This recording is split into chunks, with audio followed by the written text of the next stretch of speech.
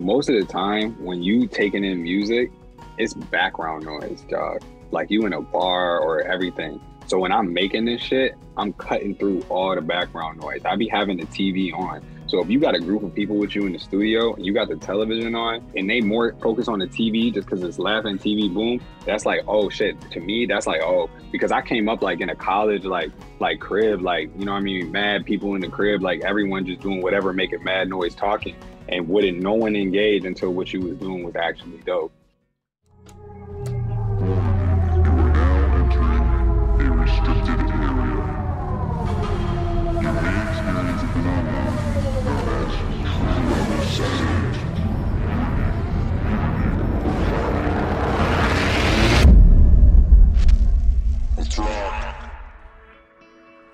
Hey everyone, this week we welcome New York-based artist and songwriter Quinton Brock to the record process. We discuss the story behind his newest album, My Shadow, which was released on July 8th of this year.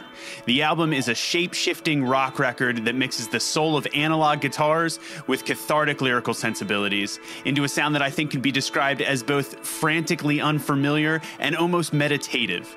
We get into his rapid-fire process for writing surf rock-inspired guitar riffs and combining them with his love for the storytelling aspects of hip-hop.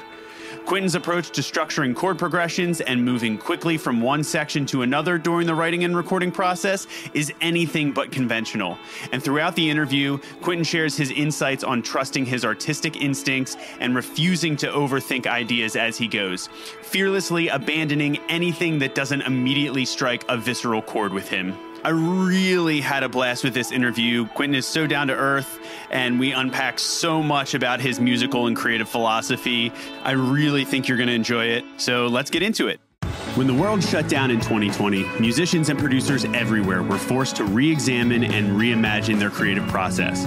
Without the possibility of in-person studio collaboration, the future of music production was anything but certain. But as the old saying goes, where there's a will, there's a way. And for those professionals who were determined to never compromise on the quality of their audio, the world-class engineers at Audio Movers established that way. By combining the HD streaming of lossless multi-channel audio straight from your DAW with the unique ability to adjust latency and bitrate, Listen To stands as the solution to unlocking global creativity in music production. Its power has been felt on Grammy Award-winning albums and on over 85% of all modern Abbey Road studio sessions. So stop letting your physical location dictate the quality of your work and the projects within your reach. For a free trial, just follow the link in our show notes and use the code PROCESS to receive 10% off the first year of your membership. Listen, if you're an artist or musician still struggling to find a better way to distribute and promote your music, and you haven't checked out DistroKid yet, then that needs to jump straight to the top of your to-do list. We are proud to have them back with us for another season of the record process, primarily because they, just like us, are committed to empowering and supporting independent artists like you. DistroKid is by far the most affordable service for distributing your music to all digital streaming platforms, and it comes with a bunch of tools to help you elevate your career in a ton of crucial ways. DistroKid not only allows you to spread your music across the streaming ecosystem, regardless of what platform might be top of your focus right now, but it also helps you share your story with labels using their unique upstream tool. You can engage with your fan base using DistroKid's text messaging feature, and they'll even help you create unique lyric videos that can help you promote your music better online. As a record process listener, you can get 30% off of your first year's membership just by heading to the show notes and signing up using our affiliate link there. And remember, we always love hearing what you're working on and how tools like DistroKid are helping you create some incredible moments for your fan base. So please don't hesitate to share them with us. And now, here's our interview. Quinton Brock, welcome to the record process. I'd ask how you're doing, but I feel like I already know because we've been chatting for a little bit. I get the sense that you're doing pretty good and you're pretty charged up about this album and life in general. Is that true, dude? I'm hyped, man. This is like my magnum opus. I believe that, you know what I mean? I really have written, you know, when it's all said and done, you know, one of the best rock albums of all time. My Shadow speaks not to me, but to my people. It's a record that is near and dear to my heart. It's about love, loss, friendship, self-realization, growth. It's everything that I've ever wanted to make in the time that I made it. I've just learned so much about myself, and I'm really, really excited for the world to be able to see me as I am, and the person that I am, and the person I'm growing, and the person I want to be. So yeah, man, I'm hyped up album mode. But the beautiful thing about it is really just the beginning, man. My next EP is already done. The next joint's completely done. Album artwork, signed, sealed, cut. You already know. We out here, no earbuds. You already know how Jamie Coletta gets down. The master plan. Got a mastermind in the back, you know what I mean? In the driver's seat. Jamie's in the driver's seat. You feel me? We got mastermind over there. So I'm just excited for everything we are going on. There are so many layers in there that we are going to peel the hell back right now in the next hour, dude. First of all, you mentioned Jamie, who anybody that's listened to the show knows from season 2 was a shining light in terms of telling everybody how that kind of behind the scenes rollout goes, and how it kind of comes together real nice when you have something and an artist not unlike yourself, dude, that knows themselves, you know, and knows what their message is. So we love that she is working with you, and we got to also just give her a shout out quick for putting us in touch with you and putting the album on our radar. And it was just this perfect serendipitous timing that came together in a conversation where she mentioned that she thought we would have a good time chatting with you, dude. And I think once again, Jamie was right, dude. So first of all, let's talk. So I love the fact that just it sounding incredibly prolific already have the next one ready to go. But let's talk about My Shadow, and let's start from the beginning, man, because there's a lot going on. This album throws some curveballs. I think your writing style I want to get into, and the way you kind of conceptually approach some of those things. Honestly, when I listened to this, I was like, man, this is so cool because I'm enjoying it. But I also just have so many questions from like the record process mindset that I got to get out there. So let's just start with a quick background on like the who, what, where, and we'll get into the why. You touched on a little bit of that, but like, where'd you do this record? Where'd you cut it? Where'd you write it? And who'd you do it with? Give us a little bit of the background and context, dude. Whole record I did in my apartment, in my old apartment. So gotta shout out. I don't know if y'all hip to Lorraine.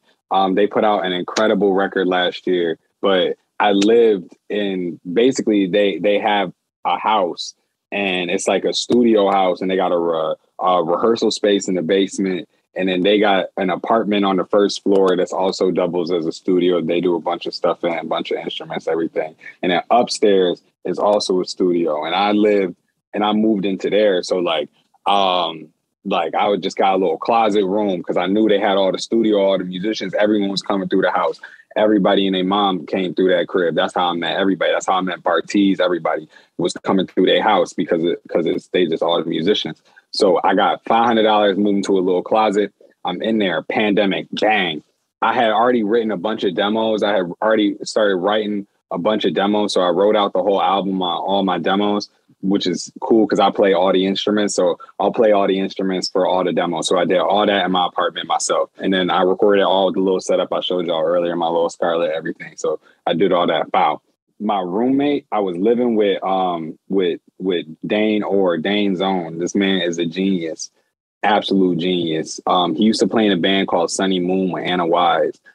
He did all that stuff. He's been in all the Kendrick sessions. He's mixed with Ali. He's done everything. He also has his own music, and he produces a ton of other records, you know, for rappers, Quelle Chris, Snappy Nina. Like, the man's been on like ASAP Rocky. He, you know, did 12E's project, got me up on some ASAP shit too. That I was over there. I did 12E's outro with his moms and stuff. It's a cool song. Y'all should check it out. Dane is a genius.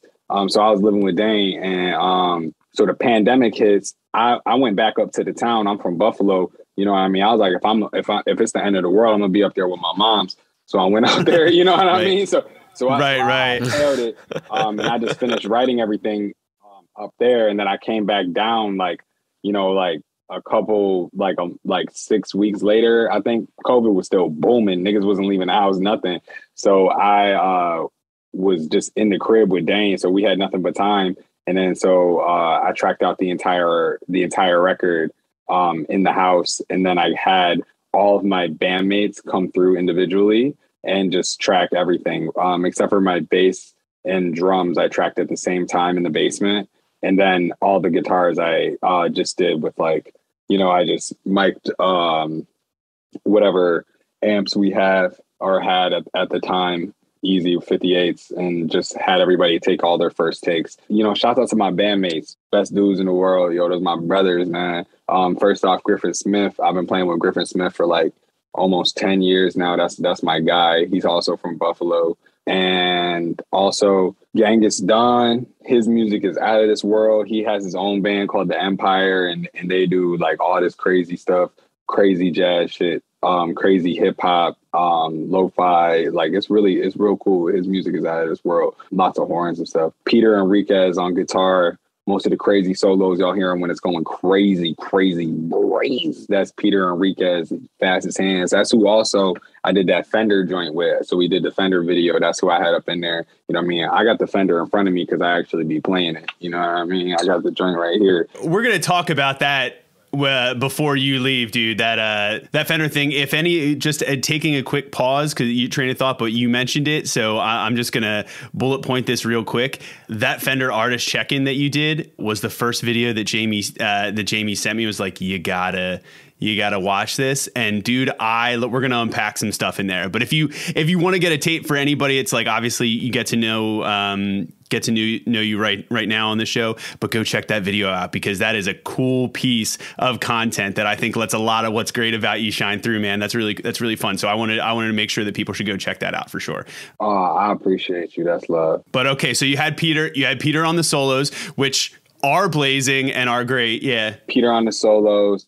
DHX bass. You know what I mean? He don't come outside much, you know what I mean? He just plays music, chills, man. He's working, man, 9 to 5. Like, you know what I mean? That's my guy. That's who I had. And then Dane's on helped me cut everything up. He's the hands, you know what I mean? Dane really helped me really, fine tune everything and get it all right. And then I played, samples, keyboard, all the shit. Dane played a little keyboard, helped me with some chords. That's my guy. And then it was all done in my crib. Yeah. So that's pretty much, to like simplify it. That's how the record got done. What was the time frame? Like if you were like, so after everything was written and like you're tracking it, was it like a week, 2 weeks? I can't work on music for like longer than like a month, bro. Like, love that. All my sessions and stuff, like the whole album I spent 2 weeks writing.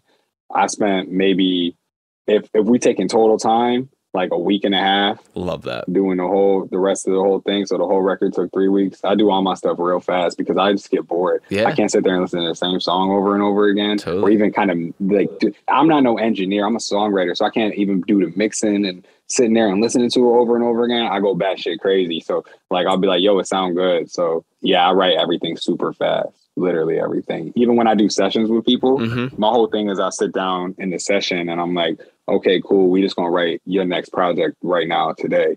So we're gonna leave out of here with 7 songs. Love and that. Then so the second an idea gets stale, so we'll maybe get like 15 ideas in like 3-4 hours.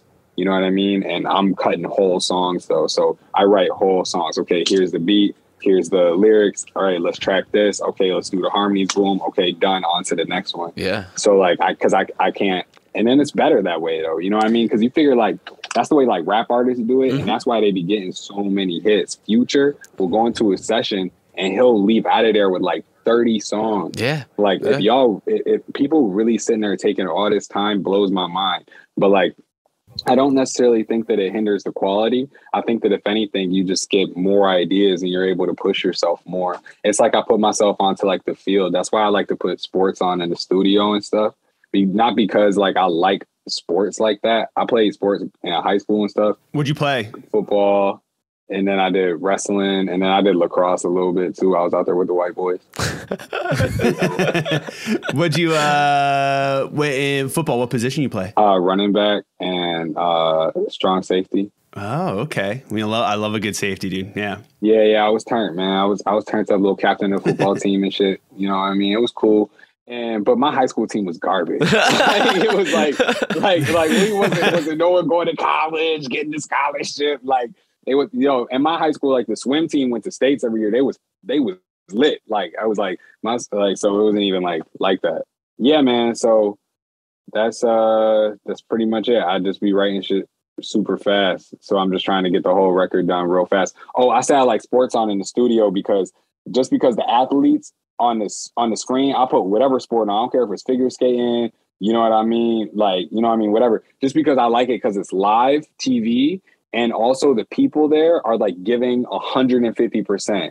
Yeah. Like they're actually trying. Everyone on the screen is just trying. So like me seeing that, like when I'm working on music or I just have it on, I'm like, oh, these people are actually trying like their hardest at this moment. So I need to actually embody that. And I'm like, okay, let's try our hardest. That's why I be hyped when it's like March Madness or like the NBA finals or some shit. Cause that's the only time niggas in the NBA give a fuck. Dude, that's incredible, man. So it's like, so you're like piping in like real time bits of flow state to like encourage you and inspire you to get into the same mindset in the studio, man. Cause that's what you're talking about, right? That's kind of what I think you're describing with like bang, bang, bang, like get just right out, just kind of stream of consciousness.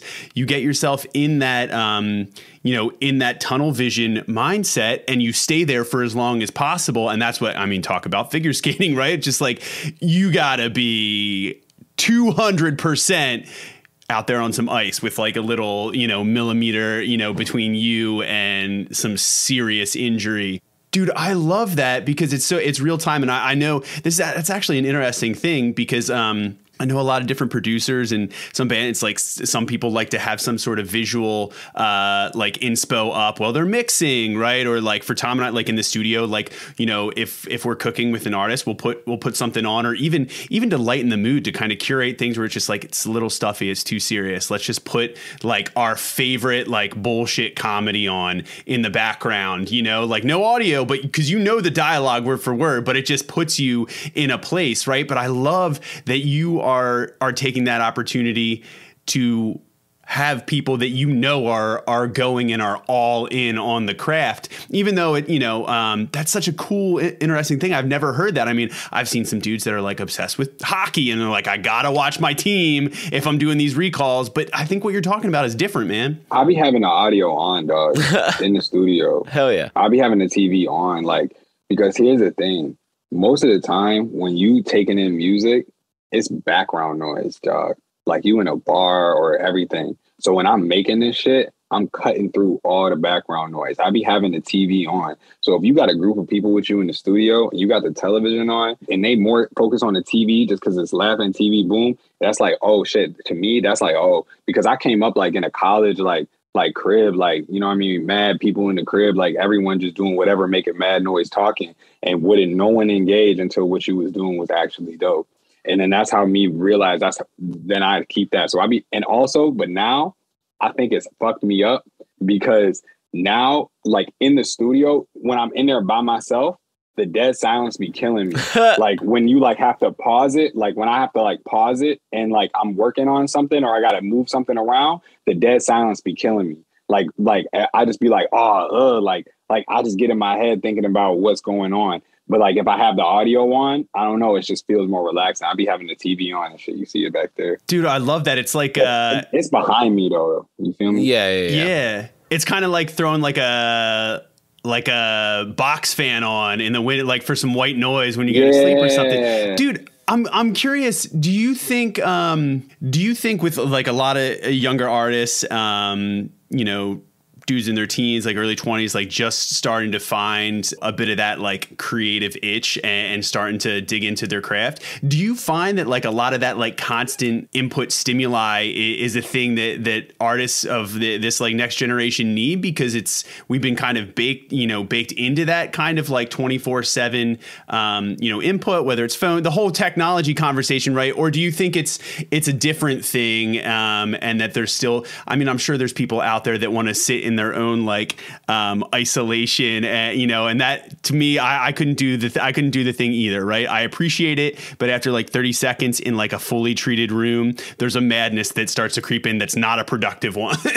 Y'all know who JD Beck is? Y'all heard JD? JD Beck and Domi, they just signed with Anderson .Paak. Oh yeah, his new label, but they're tight. They're super tight. I know him real well. JD's a homie of mine. and he started playing drums for my brother when he was only 15 years old. Oh, hell yeah. And so he's in like 15 years old playing drums. Kid's a prodigy, but you know what I mean? I've known him for years. It's just like my bro. It's me, JD, John Bapp. We have John finna play MoMA PS1, right? Like, so it's packed out, MoMA PS1. We backstage at MoMA PS1, right? And you know what I mean? John, if y'all hip to my brother, probably anybody who's tapping in with me on this pod and press and play on this because they listening to me is tapped in with my brother. So John Bapp, you know what I mean? He's a real, you know, elusive figure. Like, you know what I mean? He be laughing, joking, chilling backstage, doing his thing, but he not really trying to do too much. Like, you know what I mean? Or even trying to look at nothing, take in nothing. He might listen to the music, but he's not really trying to take in nothing. Like, you know what I mean? Like, do anything extra. Meanwhile, this man JD just sitting there, he on his phone looking at Instagram, just scrolling, like looking at TikTok videos, looking at all these videos, sitting there giggling to himself, everything. And I'm telling you, like, we are like getting ready to go on the stage, boom, boom, boom, right? And I'm like, okay, hi, that's whatever, right? Now we sitting there, now we all literally at MoMA PS1, you sitting on the stage, right? And then our whole crowd, everyone right there while you setting up. It's nothing like special, like everyone standing right there. JD sitting on the drum set, sitting there scrolling, looking at it. And he looked up at me. He's like, this is how I get ready for shows. And I said, what? And I was like, at the time, he was like 15. I was like, bro, this how you get in the zone for show? I was like, motherfucker, if you don't put your fucking phone away, get your mind right. But like, it just goes to say like, yo, he just needed to stimulate. He just needed his mind to be, because he played the drums like real crazy. So it's like, it makes sense in my mind that seeing all them videos, seeing all that shit going that fast, you know what I mean? Like, it's funny, but like, I mean, that was like a couple years ago, and he could have just been being dumb as hell because the kid just be fucking with motherfuckers like all the time. He thinks shit is funny. We'll check back in when he's like 60, see if he's still scrolling pre-show. Yeah, get him on the pod, and then see what he says, man. The kid's funny. Yo, honestly, so that's honestly kind of perfect, right? Because I think there's probably something there too, where it's almost like I wonder what your take is on this and all of it. It's almost like there's so much happening upstairs, right? That you need something to distract that top layer of your brain so that you don't go in and overthink it. So you can just kind of let that muscle memory and autopilot that's running in the background underneath just do its thing, right? Because if you're too focused, right, or there's nothing else to take away that kind of top layer, that shit'll creep into the good stuff, to that flow state beneath. So in a way, I'm sure he probably was right, and that was super astute for a 15-year-old kid to be like, nah, this is what I need to do right up until I'm going. I just need to not think about it and then just do it. And that probably allows him to do it, where if he sat staring at a wall for a half an hour, he'd work himself up to be like, there's no way I can do this, you know? And I think, and that's probably true, dude. There's a lot. I mean, you look at, even down to athletes, Olympians, right, that like are listening to whatever, and everybody's like, oh, it gets them hyped up, it gets them whatever. It's like, nah, it's something that they can focus on that's not the intense pressure of the moment around them, or the expectations if you're in the studio of like, we got like 6 more hours and I got to finish this record right now. It's like if you're sitting there, that's gonna strangle you, right? But if you got some sports in the background and there's just this general kind of like white noise vibe around and some things to focus on, maybe that's what it takes, dude. I think you're illuminating a lot of shit for our audience right now. Man, I played Shaky Knees, and I'm doing Shaky Knees, and I'm still on the way up. But here's the way I look at shit. So you either on the way up or you on the way out, baby. So I'm on the way up right now. You feel me? So I'm doing Shaky Knees with no TM. I don't got no tour manager, nothing. I'm TMing myself. I'm doing everything myself. I'm checking in. I'm going in, dealing with artist services, dealing with everybody, running around back and forth, doing the whole festival now. And now it's like my set time as well. So now it's crazy to go from business mode to try and flip that switch and go into artist mode. And I actually thought back to that moment with JD when he was just scrolling on his phone. And it's funny that you said that. About just like leaving that moment and just being able to leave yourself. I feel like for my shows, because my shits be hype, you feel me? Like I'm walking out, like my last show I walk out, I look at the crowd because I'm still opening, you feel me? So I'm opening up for Delta Sleep, and I'm over there and I'm just like, Delta Sleep fan base, shouts out to them, nice, dope dudes, but you know what I mean? Cool, funny as hell. They sound engineers, hilarious. That man had me dying, but I walk out to their fans. And I'm just like, okay, well, I'm gonna walk back. And when I come back out, I need everybody out here to pretend that I'm your favorite artist. So let's do this again. So I walk out and then I walk back out and then they all go, ah, they all start yelling. But I was just like, you know what I mean? It's just kind of like that thing. But right before I do that, man, I take a breath, man. It's just, as long as I get my 1 second to breathe, my 1 second to myself, just close my eyes and be like, okay, cool, I'm here. I can flip the switch.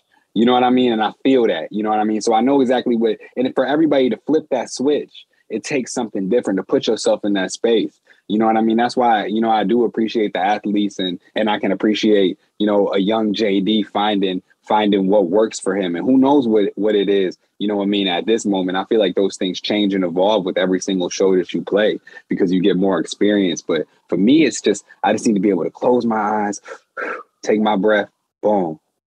The switch is flipped, and then I become someone different, man. As something comes over me, it's just a different person. You see, I don't know. You can do anything you want, man. You feel invincible. If you're listening to this right now, I want you to do the same thing. Do what Quinton just told you to do, and take a second and breathe and unpack that and take that in, because that's real, man. And Tom, we've talked about this. Even like, so Tom does a ton of like studio design work. Like he's an incredible acoustician amongst so many other things, right? So we start to talk about, it's like everybody is concerned with you know, the gear, the aesthetic, the gear and the sound of a studio, right? But there's something about the aesthetic and that the overall space itself that I think on a commercial level can almost kind of trigger what we're talking about right now. When you step in, it elevates you, but also keeps you in a comfortable thing where it's like, maybe you need some lights going. Maybe you need some things to play with, dude. It's like, why does every commercial studio have like that lounge with like all the game consoles, a TV, and some shit? It's like, it's because if you just have nothing to do to distance yourself from the work at hand, you're going to be way too absorbed in it.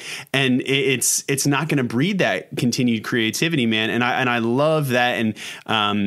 And I also, on that same note, because, you know, you're talking about what is something that is so common and is almost like, Tom, right? Part of the reason that we started a show like this talking about the process is because there's some things that cross over and are kind of universal, even though music has moved with technology to the point where you can make an incredible record. You can write it and track most of it from your bedroom with a 2-track, right? In a familiar space. And I almost wonder sometimes, you know, if that doesn't go to show the same kind of thing and that comfort, a space where you can be and you don't have to think too much about like the journey, booking the time, going to the studio, walking into an unfamiliar environment, right? Maybe some people, what they need is to just, I got an idea, I need it to be right there, you know, so I can just put it down. So they don't overthink it and don't lose it and don't think themselves out of a lot of that shit, right? You know, I wonder if, and because you work that way and you mentioned that, I think you can feel that on the record. You can feel the immediacy of some of these ideas, you know, and I think that's something that you maybe do lose if it gets filtered and distilled through too many hands, too much time, right? But I just wanted to make a note of that too, man, because so many people that we're talking to, and especially the pandemic, the last couple of years, right, gave the industry a violent shift into like working out of your home and being creative. And I think you're going to see a lot of that, that period start to unfold in the next 5-10 years where, not just people doing it on their laptop, but how the music sounds and how it comes out, because it's not put through this like year-long process of like, okay, now we got to hit this checkpoint. We got to do it exactly this. We got to round that corner. Right. And I kind of love that. I think you see a lot of that in music, man. But this record specifically, I felt like there was that immediacy to it. Taking a minute here to shout out our good friends at Sheet Happens Publishing. Back with us again for season 3. They are a company that works directly with artists to create accurate and immersive tab books, vinyl, and other merch that allows fans to get one step closer to perfecting the soundtrack of their lives. As many of you may know, I had the pleasure of working side by side with them to put together a book for my band, The Wonder Years, and believe me, they are incredibly thorough and always dedicated to artist-approved accuracy in every one of their books. Every tab book comes with the accompanying guitar profiles, which allow you to jump right into playing along with all of your favorite tracks. So all you need to do is head over to sheethappenspublishing.com to check out everything they have to offer, and be sure to enter the code TRP15 at checkout for 15% off your first purchase. Or you can find the link in our show notes, and again, that's promo code TRP15. Real fast, I just want to make one comment that, like, I saw recently in a show. And Quinton, by any chance, do you watch Barry on HBO? I haven't seen the new season, but I've seen the first two. No spoiler. But there's a scene where Barry's girlfriend, I forget her name, she does this thing where she's like walking through being like director person, and then like flips a switch, and she's like in this super intense acting scene. And it's that, like, they show that second that you were talking about that you need, they show that like transformation, and it's so cool. So when you do watch the second season or the newest season, make sure, like, think about that scene, and it's like the perfect actualization of what you were just describing. It's so cool. Word. I'm gonna check that out. Where are y'all located? So I'm down in Philly. And I am in Atlanta as of last year. Yeah. Wow. So I still go back. I still hop back and forth between Philly and Atlanta. I was in Philly my whole life, but yeah, so I'm down just outside Atlanta. Okay, cool. When I play Philly, I'm gonna get y'all in. We gotta get y'all over to a show, man. We're gonna get everything popping. It's gonna go crazy. It's gonna be great. But yeah, like when I was listening to the record, there's that immediacy, there's that like freshness, if you will. It felt top of mind. I feel like you can feel the when something's just like overcooked. When you're like, oh, every note is just like exactly where it should be, and then there's no life. You don't hear that heartbeat. That's not to say there's like any moments that like everything sounds exactly how it should be. I don't want that to come across. But yeah, that felt true from the first like 5 seconds. Like you can just get that. I don't want to like jump too far, so Case, stop me. But like I did want to talk about the sequencing that you had. Okay, yeah, for sure. Love the interludes. I'm going to call them interludes. Talk to us about that, because that's like very unique and very interesting in regards to like where like you listen to the first song, first two songs, and like when you hear the first interlude after the first couple of songs, it felt refreshing. It was like a break that I don't normally get in a record. That was really cool. So where's that stem from? What's the feeling? And like, again, my project is a very, very focused one. It's my exploration of the passing of my best friend and college roommate. So all the interludes in the record are all taken during the time of his passing and on the trip to his funeral. The record, the first interlude that you hear at the end of My Shadow is a voicemail that two of my friends left me, because, you know, after he died, I just stopped talking to people. I went, you know what I mean? It was a dark time for me. I kind of turned my back. And at that same time, the same week that he died, my dog died and my girlfriend dumped me and moved out. So it was like it was a time for me, man. That's why I say I've been caught up before. I know how it feels to be caught up. So yeah, that first one's a voicemail at the end of the very first song. Where you been at, Q? You know what I mean? Where you been? You know what I mean? That's my boys. So you know what I mean? They just hit me. And then Lay With You, I guess, is the next interlude. That is a iPhone recording that I had a voice memo of me singing to my ex-girlfriend before she broke up with me. And then it's Touch. And then Genuinely Happy is a conversation me and my friends had during the trip to my Garfield's funeral, my friend's funeral. After that, the next interlude, Use What You Got. I love it's actually, you know, shouts out to Michi Correct. My friend Jessica was just kind of singing, and it was a good time in my apartment. She was up, and she went to school with this girl named Michi Correct, who sang this song called Market. And I had never heard the song. I didn't know. And we were just kind of freestyling, and I was recording everybody, and she started singing Michi's song. And I had never thought of it, whatever. And I just threw it on my record because it was just kind of the same time period. Yeah. And it was just a good time. And I really loved the words of the song. I love what she was saying. I loved everything. You know what I mean? Like everything that she was saying, it just made so much sense, and it just spoke to me and to like what was going on. And then Jessica Kimmy's like, yo, that's Michi's songs. And I had Michi, and I was like, yo, do you care if I use this? This is cool. Like, I didn't even know XYZ. She was like, yeah, oh my God, yes, of course, yeah, boom, boom, boom. So, you know what I mean? Shouts out to Michi. So use what you got. That's like the insider tip on use what you got on that interlude. And then the absolute is, all right, some clout shit for the pod. You know what I mean? Because now we deep in the pod. If you this deep in the pod, you deep in the pod now. The absolute, I was over. You ready for some clout shit? I was hanging out at Navy Blues house with Pink Sifu, Akai Solo, Logi, who's a rapper from Philly. Logi is out of this world. Who else? Ted Kamal was there. Pink Sifu was there. You know what I mean? We was all up in there chilling. And so I recorded Akai Solo, and we was all just really talking about some real life shit. You know what I mean? And it just, and what they were saying, you know, resonated with me, and I knew it would resonate. That conversation would resonate so much further with the world. It was something that the world needed to hear what they had to say. That I think that speaks to a lot of artists and people who are chasing things.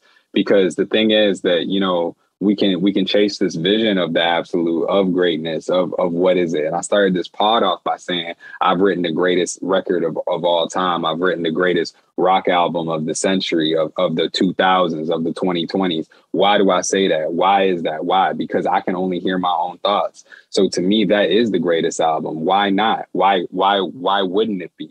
Music is that of opinion. No one will hear anything in 100 years. All the music will be forgotten and lost. Think about all of the music of the 18th century that we listen to that even resonates with anyone today. It's not. None of it. If we're being real, you learn that shit in orchestra class when you learn how to play the fucking viola, and then you throw that shit in the garbage when you want to learn how to play the guitar because you heard the Ramones. Fuck the Ramones, but you hear what I'm saying. Like, you know what I mean? Like, it's like this idea of chasing the crown. And I think that goes so well with use what you got, because it's like you use what you have to chase the crown.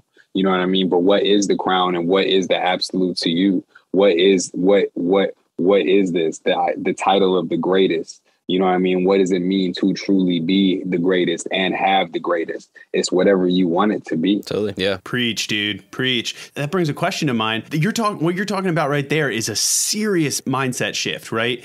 And I think a really, really important one for any artists that are trying to evolve and trying to do the come up thing, right? So, because it's a lot of times, and I'm sure we all know this and all share this to varying degrees, it's those negative thoughts that creep in that prevent you from doing something, right? It's exactly those that you're fighting back when you try to like surge ahead and not let them in a session. And because those are the things that creep in. It's that little bit of self-doubt, right? Which I think sometimes is healthy because it pushes you to evolve, and you got to push past it, you know, and you learn a lot about yourself when you push past it. Do you think you have any idea when that mindset shift started to happen for you as an artist, when you're like, hey, it's all subjective, and I can be, you know, my greatest advocate too, without and know that that's okay, and it becomes a confidence thing where you choose what you listen to and what noise you tune out. You know, do you have a sense of like when you started to see that and feel that shift in yourself? I can say that, like, musically, as a musician and a songwriter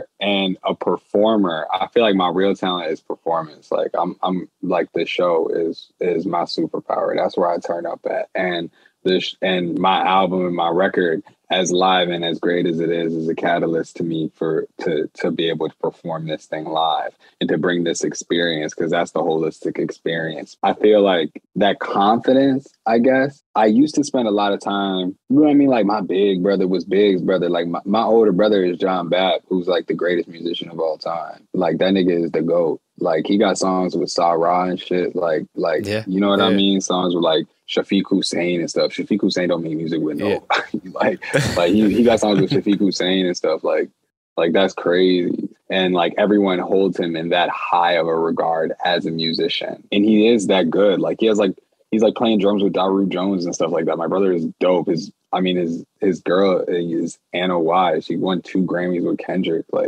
You know what I mean? Like, so that's my sister. Like, you know what I mean? Like, they are the greatest. Her voice, she has the voice. Anna has the voice of an angel. Like, you know what I mean? They're the greatest. You know what I mean? So I feel like for me, I spent a lot of time, you know, even when I was in the Get Money Squad and me and John were really going hard doing all that like together, and he was putting out his records. I spent a lot of time, like, you know, in his shadow, you know what I mean? And as just the little brother, and being little bro, you know what I mean, allowed me to just grow on my own, you know, to have that time. And so I think when John moved away and then I moved to New York, and then I'm living in this studio, and it's just kind of just like, if I want to do music, I have to just do it literally all for myself. Like no one's going to make nothing for me. No one's going to make nothing with me. Don't no one want to hear nothing. Don't no one want to jam with me. I don't got no band, like nothing. I just need to make everything. So I feel like that was really the shit. Yeah, man. The kind of all in, you know, it's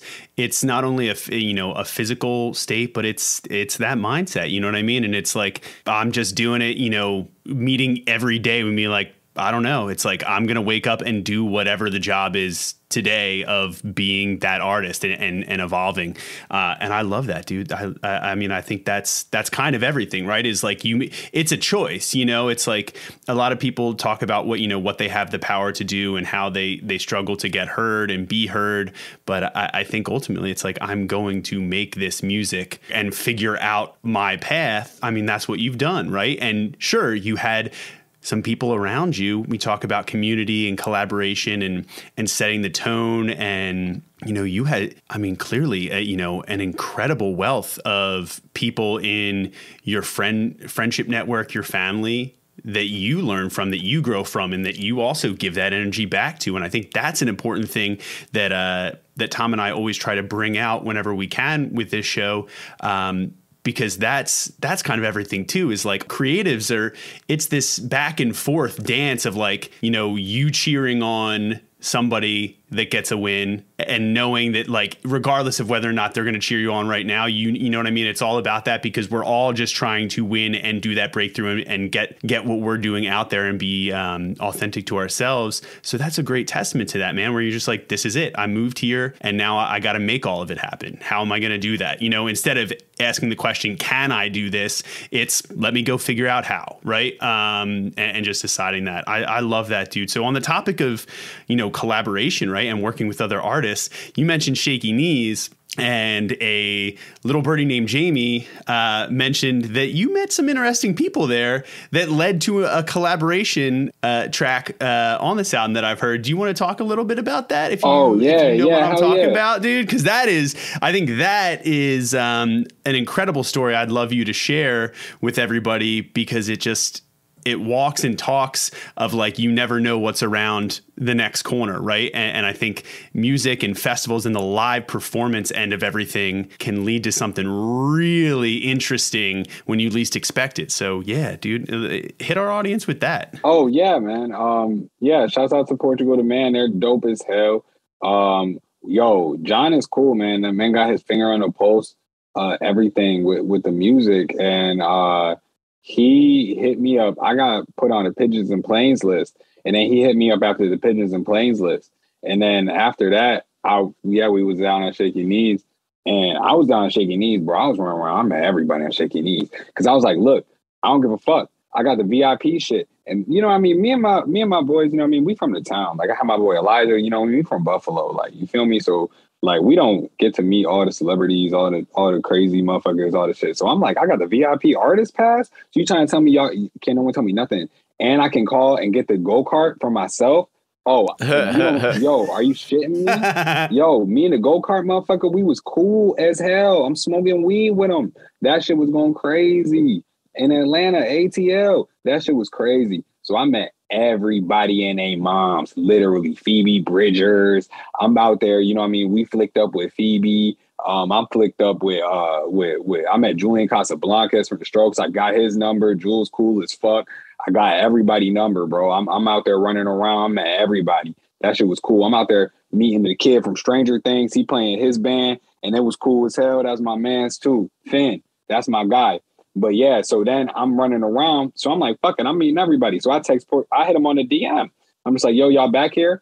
And then they was like, yeah, come over by the food truck. And then so I ran over to the food truck and we flicked up, got the whole picture, did the whole 9. And then after that, he was just real cool with me. I got his number and we just like got real in tune. John is out of this world, man. Incredible musician too. The man is a genius. He texted me and was just like, yo, let me know if you need anything for your album. He literally just texted me and asked me. He was like, let me know if you need anything for your album. And I was like, what? Dope. And then so I just hit him right back. And I just sent him the song. I sent him the whole joint with the verse and the whole song written, everything. And then he and I just worked with him on the hook. So me and him worked together on the hook. And John is dope as fuck. And then yeah, man. So that's one of my favorite songs ever. So it's so dope to be able to work with them. And I think Portugal the Man story is, similar to my own and that small town feel. You know what I mean? They coming out from Alaska. I'm coming from Buffalo. We both from the snow. You know what I mean? The worlds are real similar. And then also, coming out of that place where, artists don't come from Buffalo. You know what I mean? Artists don't come from Alaska. Like artists, artists don't come see Buffalo. They be stepping over Buffalo. They go to Toronto or they go to New York City or they go to Pittsburgh. Every once in a while we get the big people. When Jay-Z and Beyonce come, everybody come. You would think it was the second coming. People come in they Sunday best. They dressing like crazy. It's fashion week. It's crazy in the town. It shuts down. So that's what I'm trying to say. Like, we don't win the Super Bowl. We don't get all these things. My city's just now heating up. And, just to take a second to even speak on that, RIP to the lost souls from the terrorist attack that took place in my city over the past week. The damage is still, and I would be remiss if I didn't speak on that at this moment. And there's just a lot going on. And I believe that, people need to really pay attention to that even more and don't let this fade to black, because just as fast that it was my town, it can be literally anywhere in anybody's town. And there's a real issue with white supremacy here in America. Yeah, absolutely. I mean, that was there's almost not words to describe the horror and the fact that it's 2022 and that's still maybe more so than ever just a blatant issue in on the front page, and yet everybody still seems to be floundering with what to do. It's like it should not fade, and I couldn't agree more with you. And yeah, to have that, you are exactly what you said, dude. You're embodying the fact that is your city, right? And we're seeing it happen in everybody's city, and so it's only in that sense a matter of time before it is everybody else's city. So it's one of many unfortunate wake-up calls, and that you get to experience firsthand how it affects. And what we hope is that people and artists such as yourself that have a voice, that are putting out real authentic music and trying to connect some dots for people, put that there, and let that sit there, and hopefully people do ruminate on it. Oh yeah, dude, the connection that you're talking about with them from the small towns, dude, is beautiful, and I love that came together, because that's a really cool part of the process that makes a record like this special, Yeah, man, I appreciate literally everything that y'all have to say, and even giving me this platform to even say that right now is true love, man. And I appreciate y'all for sure. But for sure, man, back to PTM, man, because that's my brothers and they show me love. But the song itself is, called Wannabe, man. It's about being a small town kid, man. It's about being able to see bigger things, and maybe having to leave where you from and having to let go of something to get something new. In order to get something you've never had, you got to do something you've never done. And to have my first, huge feature, to be with something, to be with a band of that caliber that has such a similar story, as well have the song be about this and have the meaning in there is just everything I could have ever dreamed of. You know what I mean? Only 2 features on the record are Pink Seafood and Portugal the Man.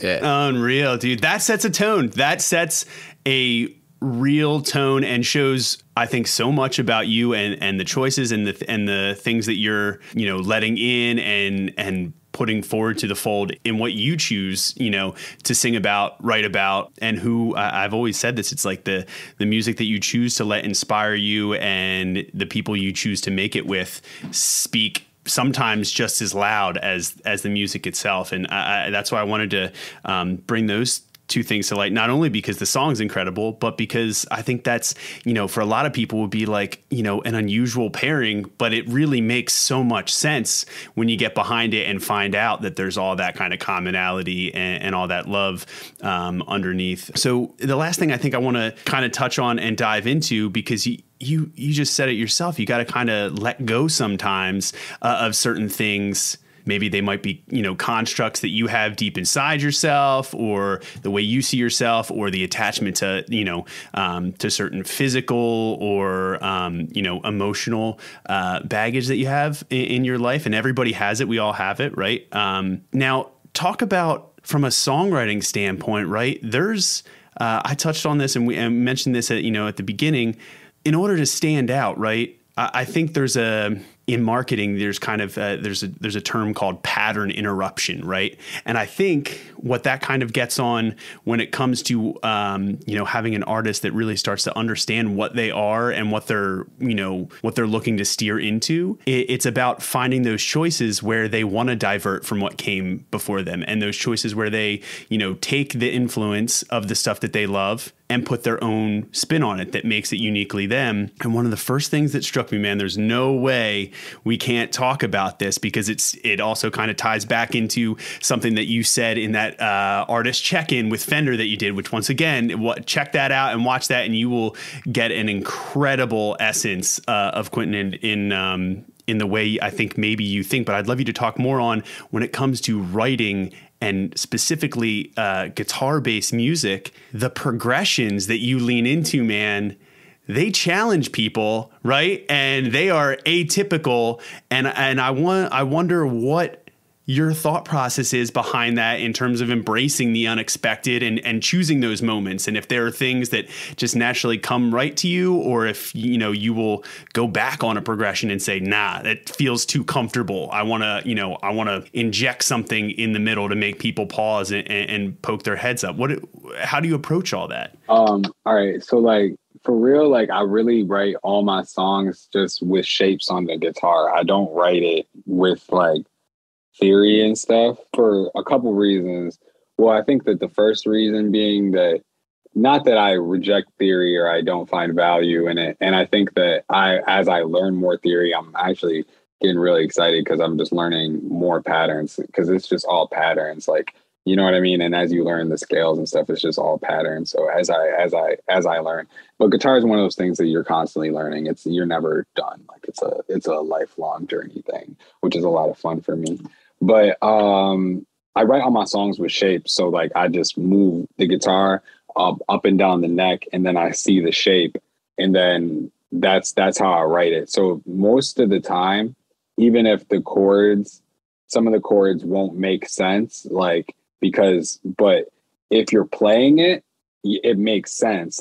And only if you're playing it, which be killing my families, because when I teach them the songs and stuff like that, I'll be teaching them the shape of the song. But that's why I rock with Peter, because he'd be like, nah, bro, this makes sense. And Peter's so good at guitar. He's like the pinnacle of guitar. And to me, Peter's the pinnacle of guitar. This man knows literally everything about the guitar. And also Griffin also knows literally everything about the guitar. And if y'all have instruments, both of y'all, Tom, Casey, America, the world, if y'all have instruments, hit up my boy Griffin. He's the best guitar tech in the world. He will fix everything, hook everything up. I'll pass him his contact to y'all off camera or whatever. But I'm saying, everyone else, look up my shit, and then you can get in contact with Griffin if you need your guitar. He also builds custom guitars, does everything. This man is a wizard.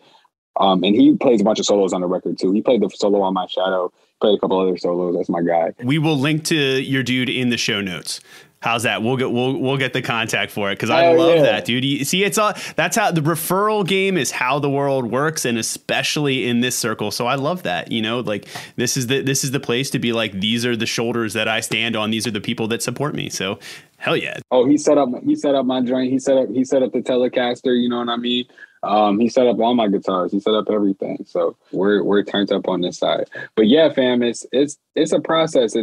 It's a lot of fun though, and just kind of like diving in and just kind of seeing kind of what makes the most sense every single time, you know? Are there any times where, or maybe any specific instances on the record where you went back and said, this is too easy, or it feels too good, or maybe the opposite, you know, maybe it's like, hey, this is maybe a little jarring. Let's split the difference and find a different chord for it that you can think of, or was all of it just kind of? Oh, I think I think it kind of dives back into the process that I spoke on earlier. Because here's the thing, when I tell you I write everything so fast, I do the same thing for myself. You know what I mean? One day, you know what I mean, we gonna pop back in on the pod. I'm gonna have a computer set up. I'll be able to show y'all all the files.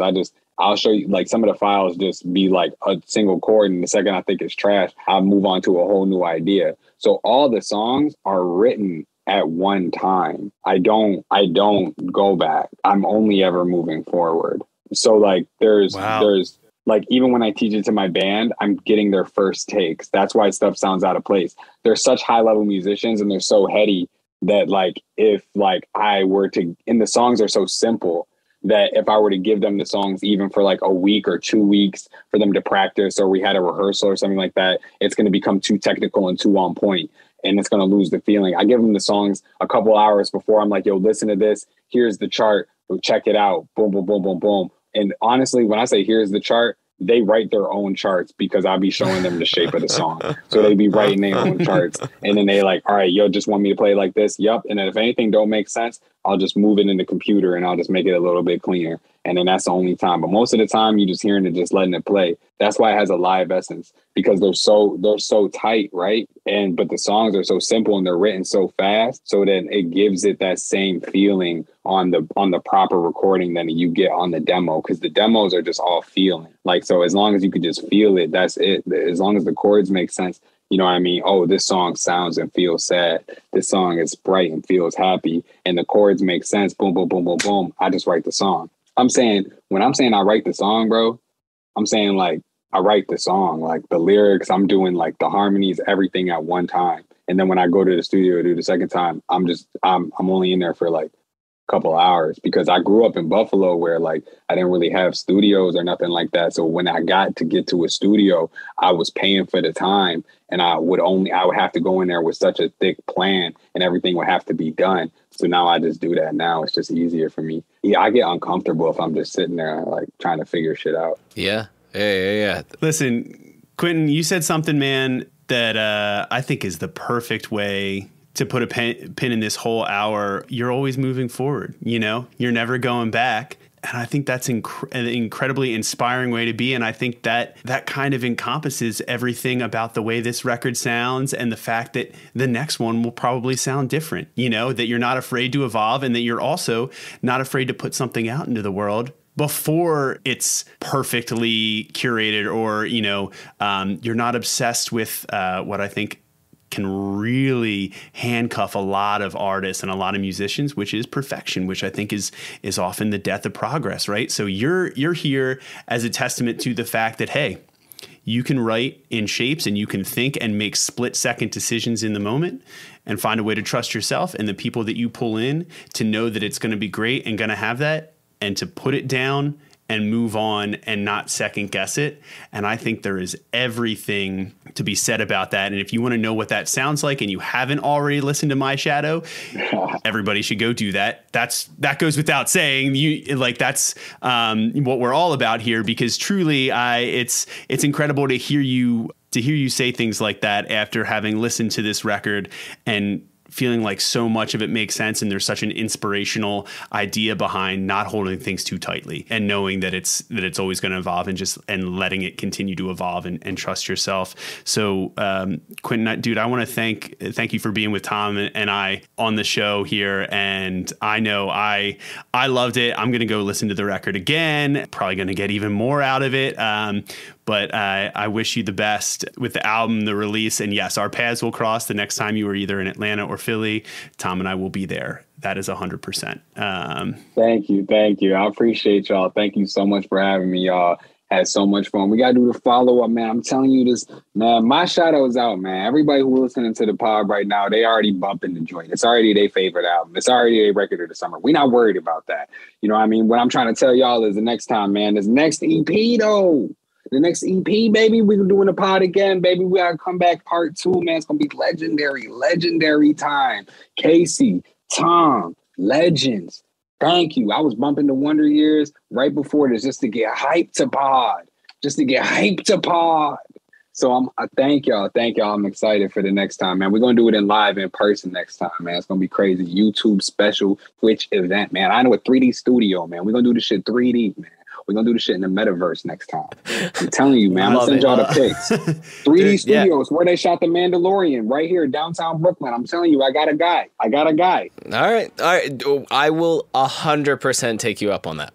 Tom and I will be there. And listen, Quinton, when this record does what you already know and believe it's going to do for you, I hope you can make time for us to circle back and talk about the next one, dude. This was awesome. Be well. Man, we already have to be on the road, baby. You already know we hitting the road, baby. I ain't worried about that, man. We always got time for y'all, bears. You know what I mean? Showing love. Thank you so much.